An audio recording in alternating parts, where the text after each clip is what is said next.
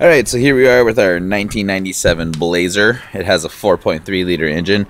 Now, this customer brought this vehicle to me.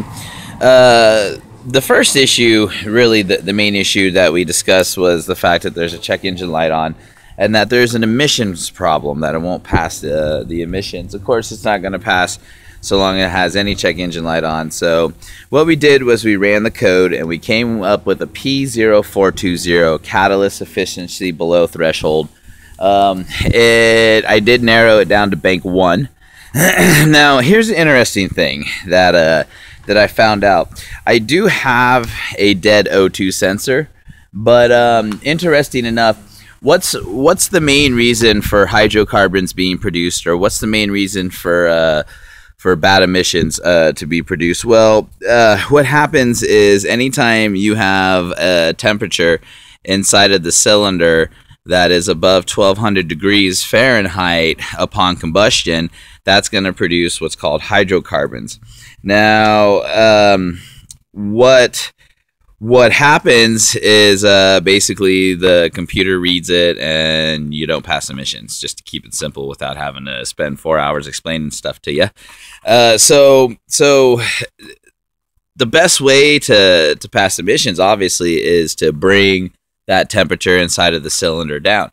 Of course, you could also have a bad O2 sensor. O2 sensors are known to go dead, but before you start placing a bunch of them, there are other systems and things to check. One thing is the exhaust gas recirculatory system, which does exactly what it sounds. It recirculates some exhaust gases back into the cylinder, and it uses the exhaust gases to bring the temperature of that combustion down. The other thing to look at is also spark plugs. Brand new spark plugs will bring the temperature of a cylinder down. And what I find interesting and what's a little bit frustrating is I had to apologize to this customer. They did seem a little cynical at first, and I don't blame them, because a lot of people go to mechanics and they get the runaround, or they pay to have something fixed and it doesn't fix the problem, and then the mechanic ends up turning their back on them or what have you. So, you know, in this situation, I believe it's been to a few mechanics ahead of time, and I believe it has a new catalytic converter on it and some other things done to it. And what I found interesting, though, is today, instead of just changing out a bunch of O2 sensors, and I do have O2 sensors to change out, but I took a little bit extra time and I went ahead and I pulled the spark plugs here. Now, I pulled 2 spark plugs out of the driver's side, or out of the passenger side, and 2 spark plugs out of the driver's side. And lo and behold, sure enough, what did we find? Really bad spark plugs. Now, if we can get this properly to zoom in here, where you can see. Long story short, you're not going to be, it doesn't want to seem to cooperate here, but these spark plugs are not, first of all, that is not properly burnt right there. As a matter of fact, it looks like there's a little bit of fuel that is not being properly burned. Not necessarily going to cause a misfire, but fuel not being properly burned in the cylinder and dumping on O2 sensors and catalytic converters will cause a P0420 on a GM vehicle. So now that you can see, if you notice, there's no point on that spark plug whatsoever. That is a completely bad spark plug. Now, we went ahead and pulled a second one, and we have the same type of firing pattern on this one. Okay, and again, I apologize for the camera. One of these days I'll upgrade.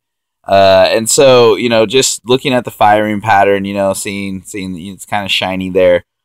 From my experience and knowledge, again, I go, that's not a good spark plug. And so we look closely at it and we see that this spark plug as well has no point on it. So then we went ahead and we pulled a couple more spark plugs out of the driver's side, and we found the same problem. Spark plugs that just have a weird burn pattern on them. And so we look and we see that there's no point whatsoever. Where my fingernail is, there's no point whatsoever on that spark plug.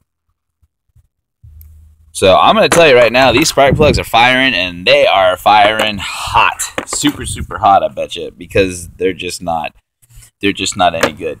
So I told this customer that I would be looking into that, and it looks as if spark plugs as well as a O2 sensor is what is going to fix this P0420 problem. So over the course of the next couple days, I'm going to get the spark plugs out.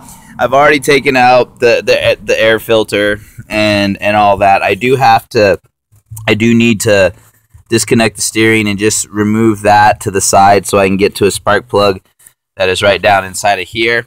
Other than that, it's all pretty much straightforward. So yeah, I will take the next couple days. I will replace the spark plugs and the OT sensors, and also the other work that we talked about, the CV axle, and just a few other minor things here and there. And then what I will do is I will reset the computer, and then I will drive cycle the vehicle for 30 to 60 miles to make sure that the check engine light is going to stay off and that our issue is fixed. So if you have any questions, please feel free to shoot me an email or send any comments, and I thank you, everybody, for your support.